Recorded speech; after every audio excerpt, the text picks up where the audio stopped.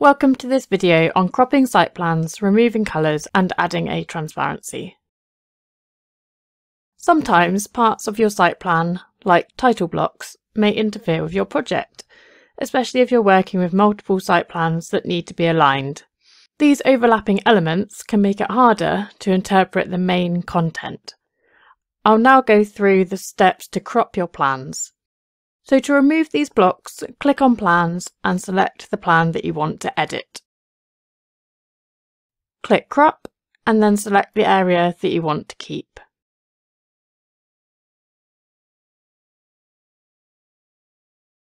Once you've selected the area, click OK to confirm, and the unwanted sections, like the scale bar and title block, have now been cropped out. You can repeat this process for all of your plans. So crop and then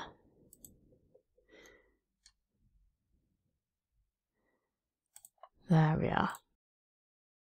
This just makes your site plan much tidier, allowing you to see all the relevant areas. If you ever need to undo a crop, go back to your plan and then click Edit, and then you can click the Clear Crop button. Moving on, we can look at removing colours. Kubla Cubed overlays your site plan onto the terrain. Here we have the existing terrain underneath, and here in the bulk earthworks phase we have the cut and fill model.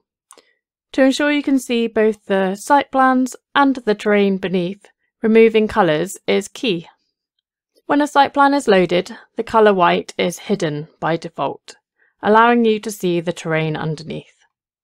However, there may be additional shaded areas, like this grey fill area, that obstruct the view of the model. You can see that the red and blue of the cut and fill are hidden in the grey area. To remove this colour, we click the Add Colour and then click on the colour itself that we want to remove. And there you are, it's added to the Hide Colours list. If you want that colour returned, you can just click Remove and it will return to your site plan. Then you can repeat this for any number of coloured areas that you'd like to clear. Now, some users mistakenly remove the default white colour to better see the text and lines of their site plan. However, this will then obscure the terrain entirely.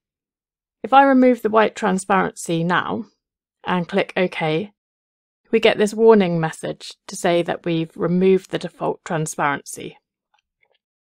This blocks out the ground and proposed levels, and you can see that the only visible part of the cut and fill is where we remove the grey area. So the best thing to do in this situation, if you want to be able to see your plan a bit better, is we'll add the white colour back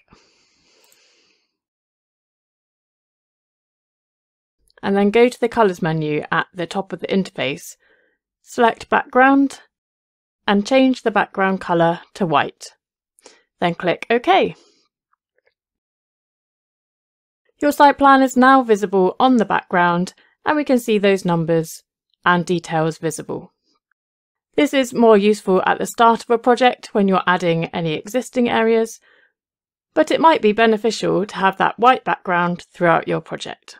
There is also the option to change the colours of the ground levels and proposed levels if they're too dark and are obscuring the site plan. Okay, so the last thing that we're going to look at is this transparency option.